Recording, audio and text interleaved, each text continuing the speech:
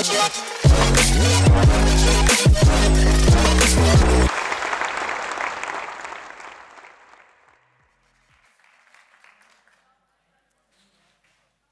afternoon. Today, I would like to tell you guys something about the ethical challenges we face when implementing machine learning algorithms. Or actually, I would like to tell you guys something about the ethical questions I have when doing so. But before looking into that, I figured it would be nice to first have a look at what machine learning actually is. So here goes. What we have here is nothing. Let's see if we can get it back up. Ah, here it is. Cool, guys, let's go. What we have here is a sequence, and we're looking for the fifth figure. Who knows the answer? Anyone? No one? Too bad, guys. Time's up. A computer would have solved this by now, by the way. The fourth answer was actually the right one. Now, how do we know this? We look at the historical data and we look for a pattern. And based on that, we make a prediction. This is the exact same thing we're trying to teach machines. And when doing so, we speak of machine learning. Now, some of us might have struggled with the sequence we saw earlier. I know I did. And that is because our brains are able to analyze a couple of variables at the same time, 3 in this case. A computer, however, is able to analyze way more variables way quicker than we do. And it uses algorithms to do so. Now, what again is an algorithm? Actually, an algorithm is nothing more than a fancy to-do list for a computer. It is a well-defined process that allows the computer to solve a complex problem. Apart from being able to analyze faster and better than we do, computers aren't biased the way we are. They don't have preconceived notions about what the outcome should be based on personal prejudices. Now, I'm a data analyst myself, and I know I have bias. I like to be proven right. So when I look into the data, I tend to look for confirmation of my own beliefs. It is a bit like wanting to buy something, like shoes, for example. I look for good reasons to buy them, prove that the purchase is a good decision, and convince myself of something I already want. There's a saying in data analysis. When torturing the data long enough, it will admit to anything. So when looking for confirmation of your own beliefs, you are very likely to find it. Now, when leaving up analysis to machines, we make better, faster, and more objective predictions. And we're already using algorithms. We're using them in finance, in medicine, and in marketing already. Algorithms are already trading stocks for us, they're diagnosing illnesses early, and they're forecasting demand and supply. Now, that is really cool, right? There is just one catch. These machines still look at human behavior in order to learn. They look at the historical data we provide them with, our decisions, our purchases, our data sets, to find the patterns that they need.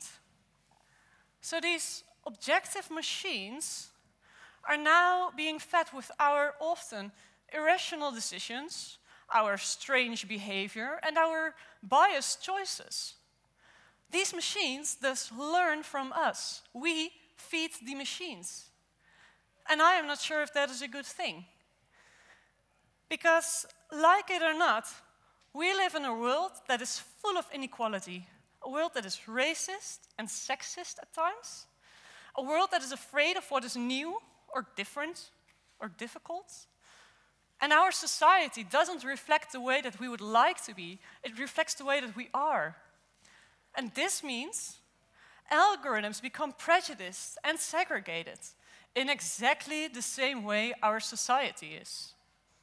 And there are already some very embarrassing examples of that.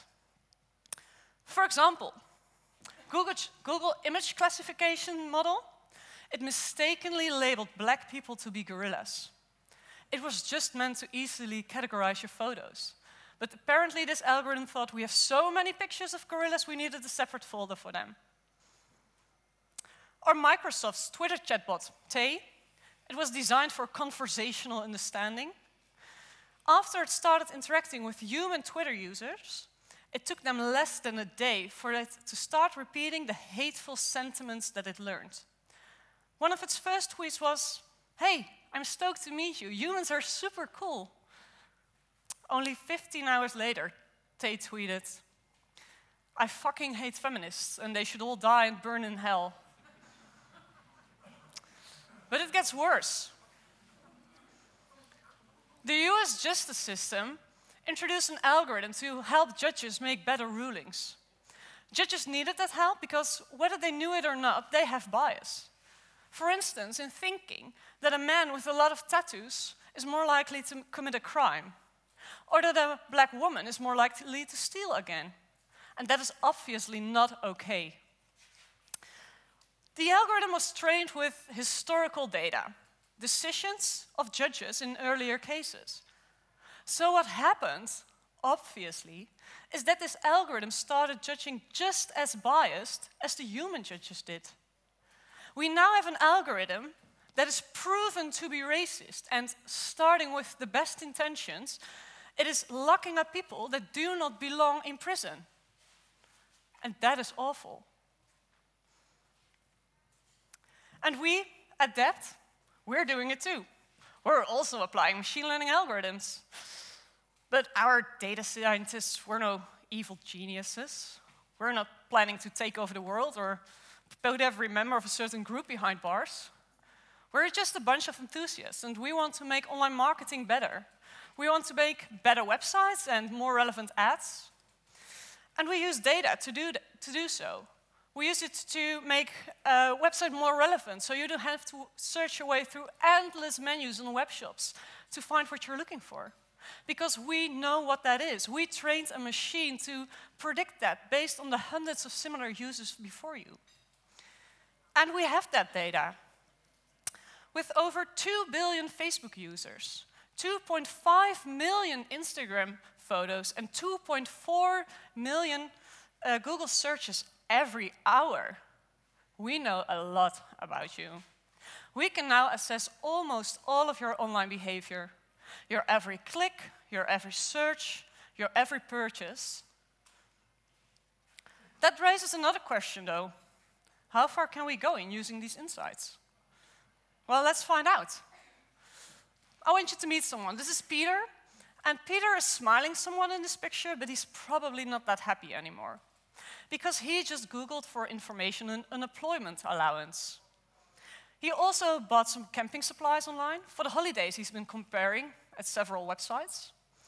And we know that showing that these items were almost out of stock was what really motivated him to buy these camping supplies.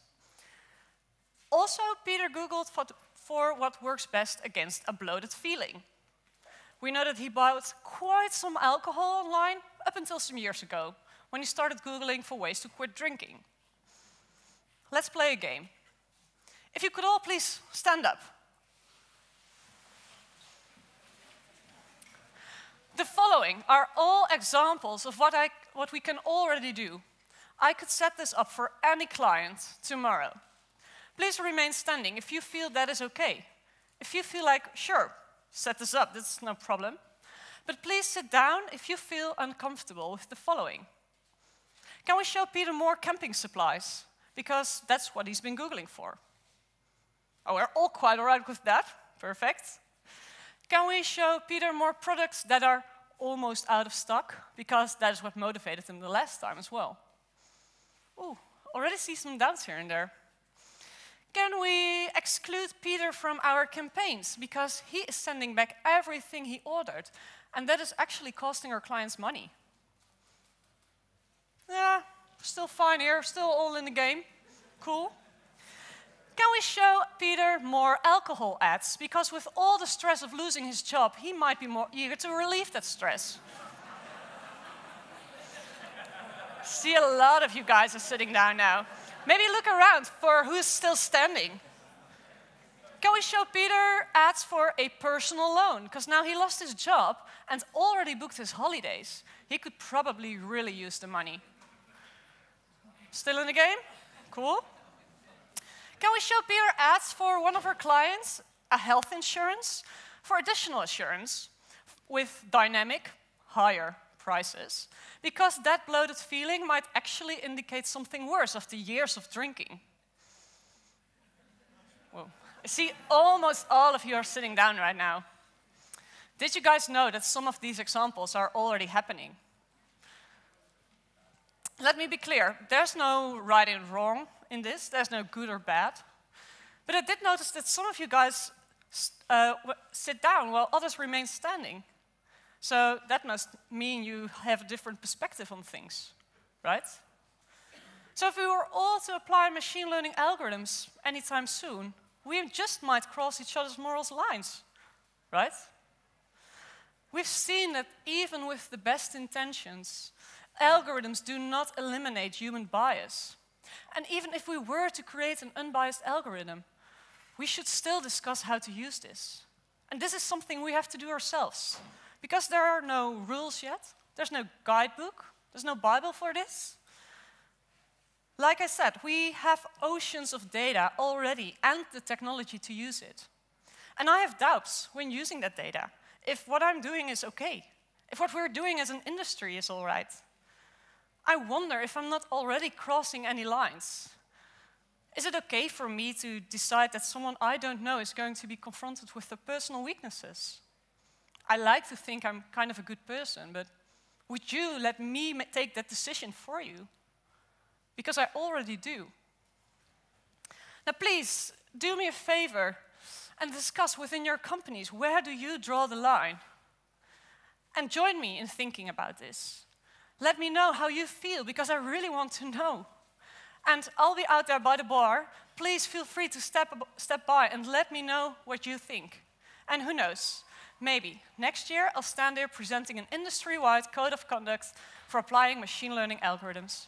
Thank you.